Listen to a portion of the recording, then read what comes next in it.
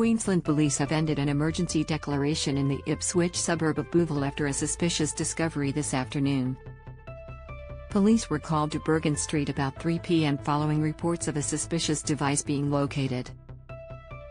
An exclusion zone was put in place, with streets closed and members of the public told to avoid the area.